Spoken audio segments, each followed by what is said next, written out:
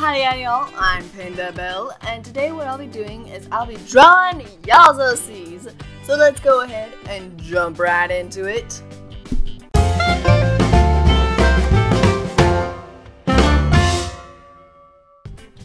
Okay, so y'all know the deal, y'all know what I'm gonna do. I have a series on this, you might want to go check it out, but today is kinda a special day.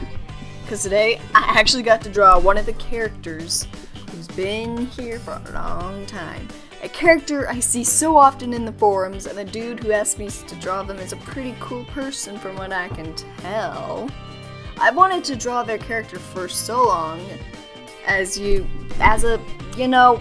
thank you for waiting with me for so long. And the randomizer was finally kind to them.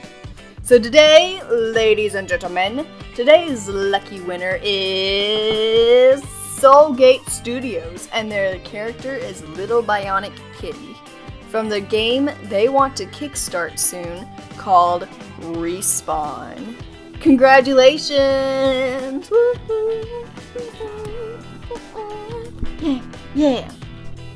Now, like I said, I've wanted to draw this character for a long time now. They look really cool, and their design is just absolutely gorgeous. I love the kitty ears and the disconnected body parts, and the fact that they're made out of metal, just gorgeous! Also, like I said before, this is a character to a game that they're planning on kickstarting soon called Respawn. It's a card game that they're working on, and it sounds really cool, so I'll go ahead and talk a bit about their world and about their character here. So hey, SoulGate-Studios, free promotion! I mean, I'm just saying whatever info I can find, so it just happens to be promotion, I guess. Or promotion-like.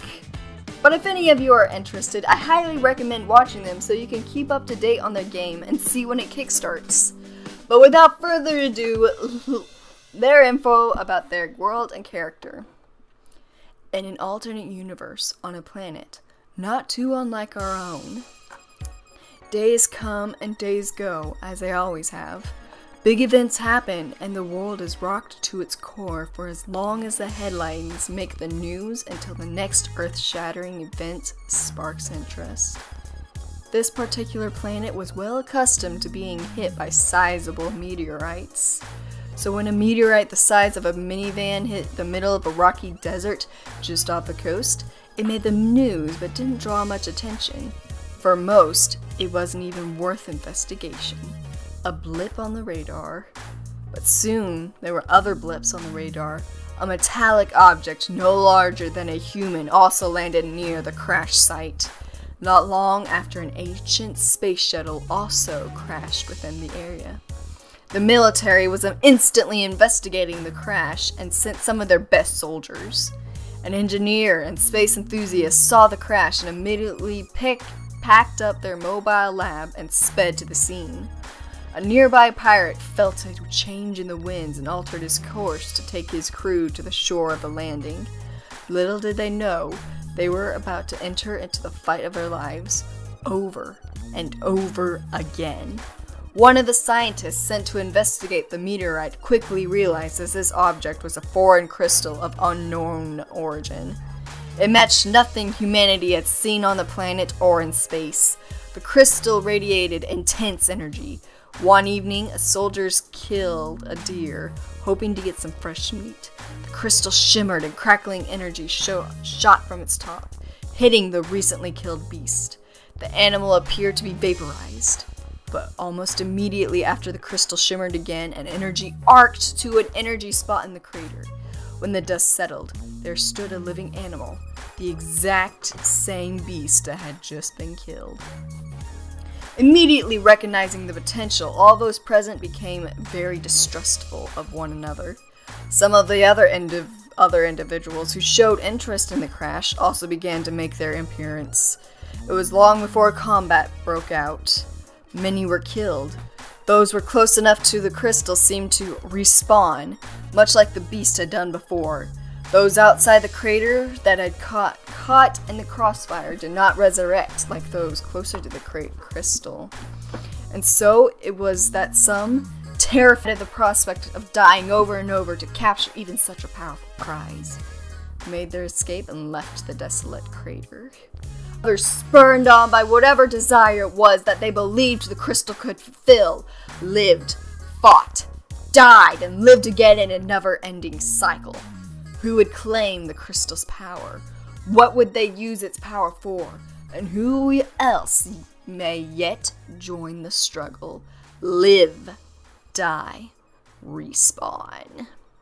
And that's the basis of their game. And now for the character. LBK, Little Bionic Kitty to some, is a life-sustaining robot sent on a mission from a distant galaxy. She was created by a group of alien scientists that had a number of very feline characteristics. Formed in their image, she was implanted with living cells and the most perfect DNA specimens her people could harvest. She was programmed with an AI containing the best scientific and combat knowledge her people had to offer. Then she was fired off into space in order to find a new home for her people. You see, LBK was no ordinary scout. Not long after being fired into space, the star of her solar system exploded, and all life on her planet was immediately vaporized.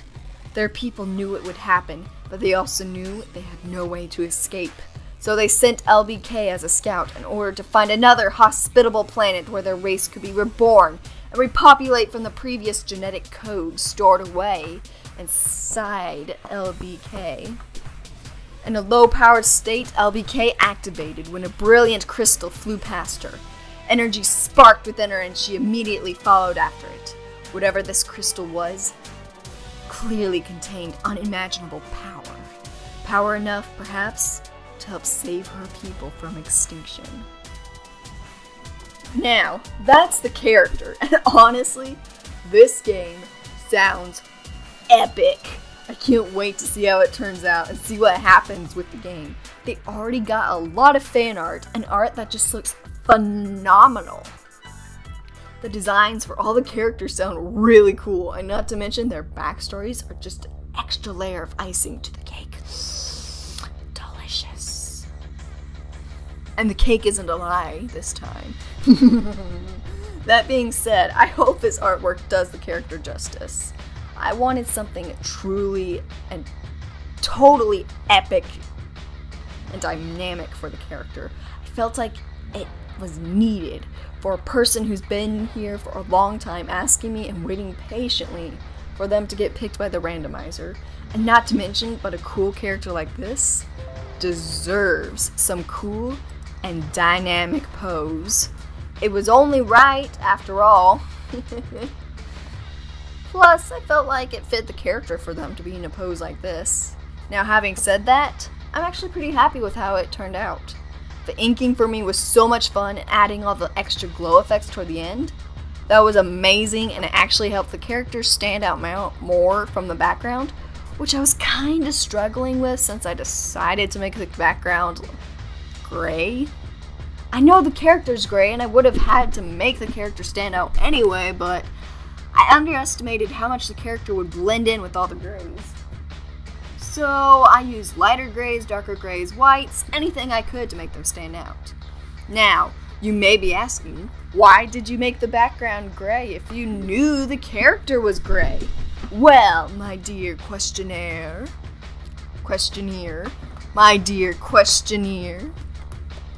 I did it because gray is typically a color our eyes are not drawn to, especially the darker grays. It's one of the reasons you see artists wear grays and blacks when showing off their art. The point is to look at the art, not the person. So with that in mind, I figured that if I made the grays on the character light enough and included colors that do stand out like whites for highlights, maybe the grays on the character wouldn't blend in as much. It was then that I knew I should have made the background darker. But I already messed with the background and I didn't want to mess with it anymore, so I decided instead that I was going to add glow to the character later to make them stand out. Not to mention, but the oranges and green definitely helps. I also want to say that this character is incredibly detailed, And one of the things I forgot to add to the character were a set of orange stripes running across the chest. Sorry, I completely forgot about that. Maybe when this video is over, I'll add it sneakily and post it on DeviantArt. You know, remedy, my mistake, but no promises. I'll do other things, and I do have other things I need to do, so I might not be able to get to it, but we'll see.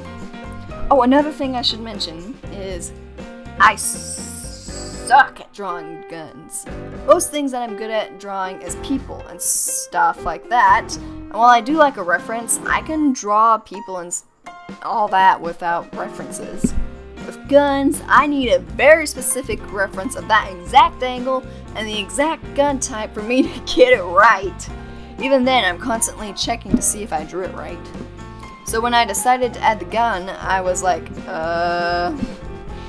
there's a specific type gun they're using in the tracking card of the character. It kind of looks like a staple gun.